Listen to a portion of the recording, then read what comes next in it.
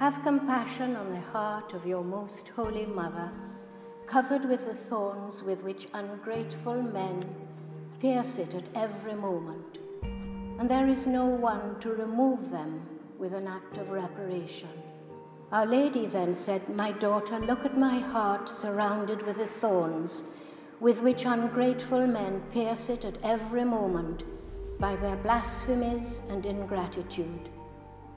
You at least try to console me and say that I promise to assist at the hour of death with all the graces necessary for salvation, all those who on the first Saturday of 5 consecutive months go to confession and receive Holy Communion, recite 5 decades of the Rosary, and keep me company for a quarter of an hour while meditating on the mysteries of the Rosary, with the intention of making reparation to me."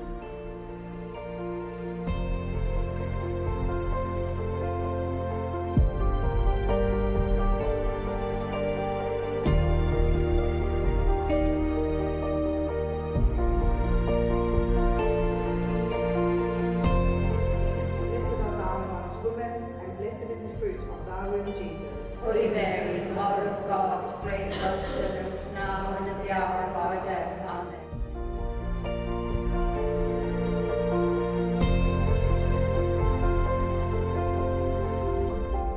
Giving you thanks, he said the blessing, broke the bread and gave it to his disciples, saying, "Take this, all of you, and eat of it. This is my body, which will be given up for you."